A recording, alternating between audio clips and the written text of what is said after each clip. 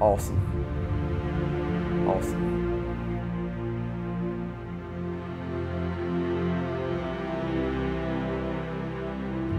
Game changer.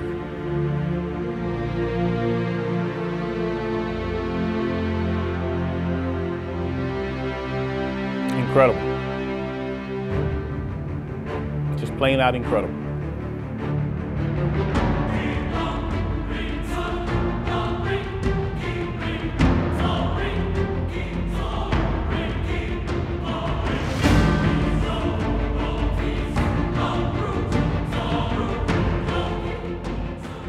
Tracy Ham became, in my mind, certainly the best football player that has ever played at Georgia Southern. I think that he always believed that he would find a way to win the football game. And offensively, he was going to get it done.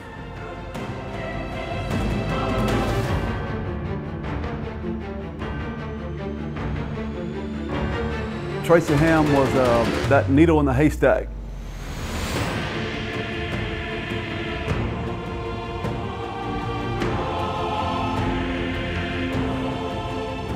When I first got here, we were running the I, kind of the I run and shoot hybrid. It was a real hybrid offense. And when Paul Johnson took over as the OC, offensive coordinator, he implemented the spread, full out spread run and shoot with the option engaged in it. So I never ran the option before I got here. I was a high school sprint out, roll out quarterback that threw the ball from play action from a tailback system.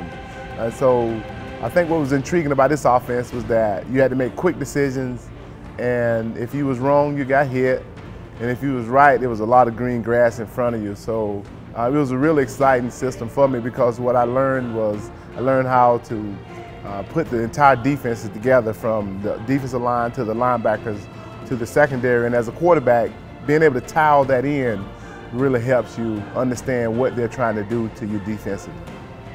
He could see the whole field, and he just kind of had a knack for being able to make big plays. And you know, anytime you have a guy with that kind of talent, not only was he quick and a great runner, but he was a really good passer, and you know, competitive, wanted to win, willing to do whatever it took, put in the time to study. And it's not often you get a guy with all the physical tools that's willing to spend the time on the mental part as well. Tracy's one of those athletes that the people talk about today, that they're going on and on and on about. Tracy was already there. I think the one thing maybe that people don't know about Tracy is what a great family man he is. I mean, he really spends a lot of time with the family, the boys. They're grown up now and playing on their own, but you know, he's been a big part of their life as well. And with all the accolades and all the things that he's accomplished, he stayed fairly well grounded.